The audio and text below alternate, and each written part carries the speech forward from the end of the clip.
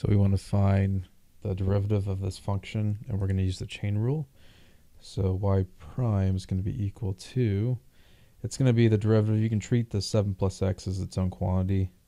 And then what we do is we pull down the 5, and then we have the 7 plus x raised to the 4th, so we still subtract the 1 from there.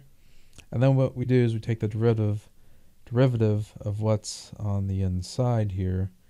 So dx of 7 plus x. So this ends up just being 1 because 7's a constant, so it just goes to 0, and this becomes 1. So ultimately, our final solution of y prime, or the derivative, is going to be equal to 5 quantity 7 plus x raised to the 4th. That's it. All right, I hope that helps. Thanks for watching.